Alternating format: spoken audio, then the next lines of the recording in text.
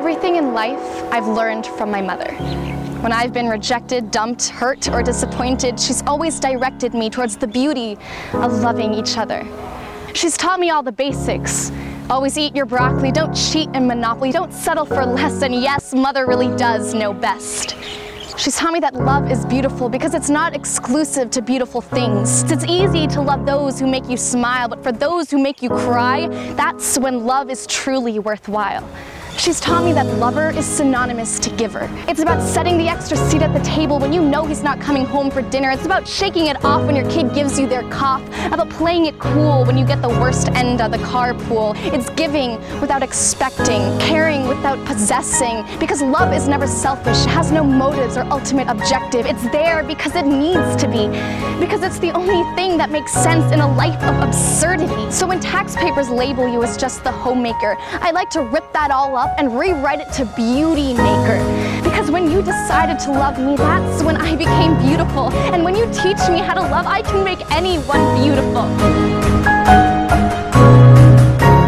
And I'm about to leave, about to face this world out on my own. But don't worry, because you planted the seed inside me, this seed that after 18 years has finally grown. 18 years, you've watered me with love. You've taught me which weeds to mind and which ladybugs to find. You've planted me in the sunlight, but taught me that when winter comes, you need to just dig deeper into the soil and fight. You are the gardener of my life. I bloom because of you. I am your tulip, your sunflower, your dock-malie, your pansies painted blue. And when spring comes and I bloom with great color and beauty, you're always there to remind me that petals will fall, so don't lose your humility.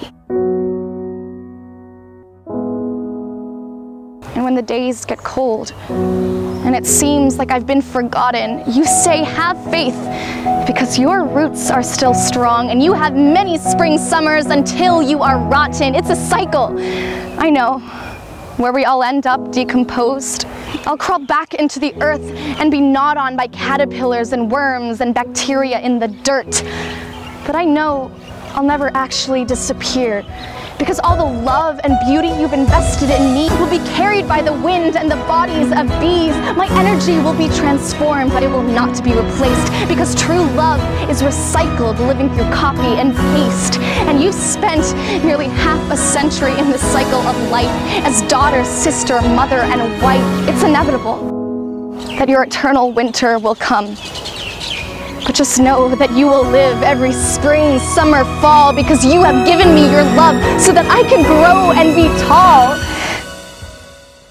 And before I leave next year, I will hold you and thank you and wipe away your tears. And I will tell you, my mother, that I will take the seed you planted in me and I will turn it into a field of sunflowers and a forest of evergreen trees.